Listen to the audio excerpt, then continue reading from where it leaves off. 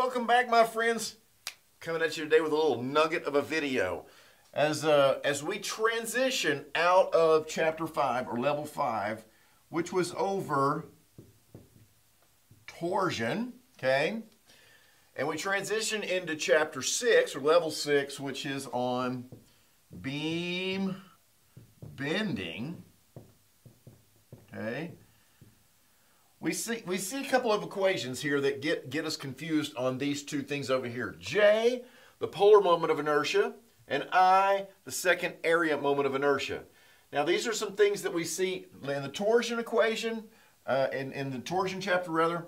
We saw shear stress was equal to TC over J, okay? And then we saw that phi, right, the angle of twist, was equal to TL over JG, okay? Now when we get to the beam bending chapter, which is the next thing we're going to talk about, we're going to talk about shear moment diagrams.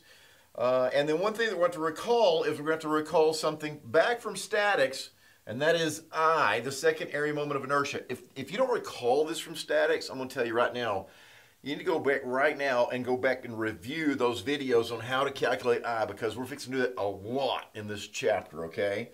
The central equation for this chapter is called the flexure formula, and it is sigma is equal to MC over I. M is the bending moment. That comes off of the shear moment diagram, which we're going to practice here on the next videos.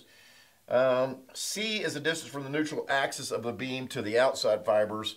And then there's I, the second area moment of inertia, okay?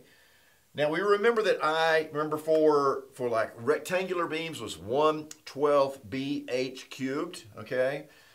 But a lot of times we have a lot of round beams, especially in solids, because we have a lot of electric motors driving gearboxes and just power transmission equipment which uses round shafts.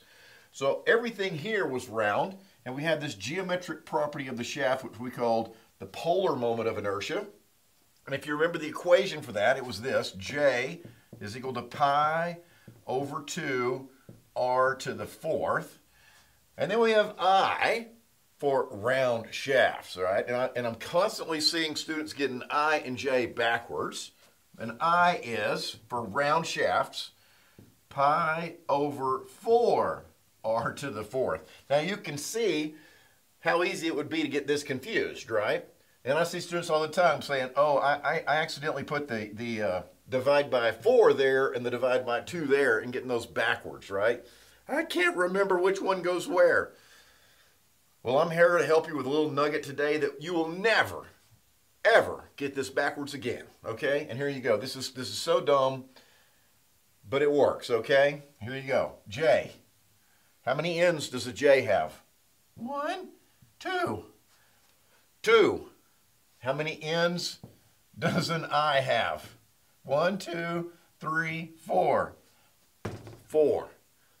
It's so dumb that you can't get it backwards. Okay, if you hear this anywhere else by any teacher, just know that they've watched this video, because it was patented here today for you so that you don't ever get this backwards again. So don't make that mistake. It's easy to remember. Just remember that little trick there. All right, good luck, and I'll see you on the next video.